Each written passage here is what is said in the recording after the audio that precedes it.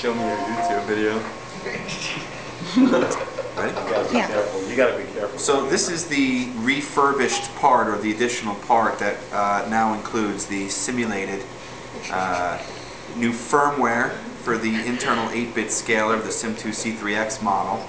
You'll see that this sports dual RJ45 jacks, as if a projector needed those, reset button, USB used for uploading new firmware, and of course an external power supply, which would never in a million years be necessary, plus 3 LED lights for temperature, power, and status indicators.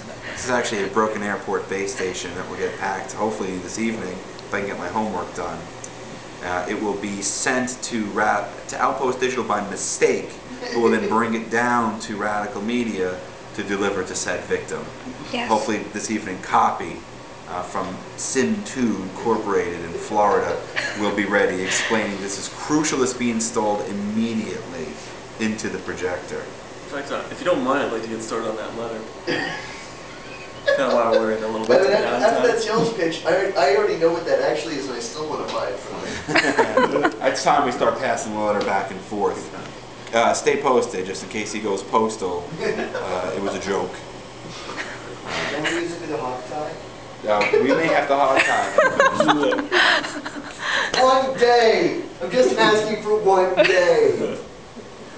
Yeah. One day And without like all good projector parts, it needs to have, of course, an antenna.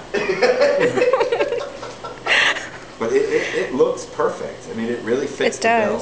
It really fits the bill. It looks like a module that a user may have to install. Looks like a Robo 10. Like a who? It's a Robo 10.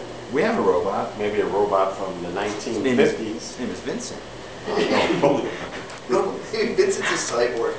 Who was a cyborg yesterday? Who was a This man cyborg? in Back to the Future or something. Who was someone was convinced someone was a cyborg yesterday. I forget who that I forget who that was. Oh, right. No, who was it you thought it was? You go, who was you thought it was a cyborg? You don't want to Who was it? royalty. Did you think it was a cyborg? Oh, it's much worse.